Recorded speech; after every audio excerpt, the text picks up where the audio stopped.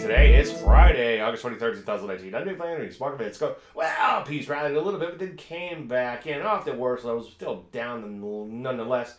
Also, outside day down, still like a little bit at the top of their range. No big whoop, but obviously I sure would like to see them go on new highs and not look back for a while. For now, it still look a little toppy. And let's take a look at the NASDAQ. As you can see, same sort of action there too, down a little bit more than the P's. Again, not the end of the world, but you sure like to see this market break out and not look back. Speaking of breaking out, until we break out of this range, both in the P's and in the NASDAQ, I wouldn't get too excited about this market one way or the other. Take a look at the Rusty. As you can see, also outside day down towards the bottom of its range instead of the top of the range, like the other guys. Back chart way out again. Take a look at the weekly, and so far looks like a big picture retrace. In other words, looks like a top remains in place here, at least for now. So what do? Well, other than gold and silver, I'm really not seeing a whole lot of opportunities. So take your left hand, take your right hand, and then just sit on them for the most part. Any questions?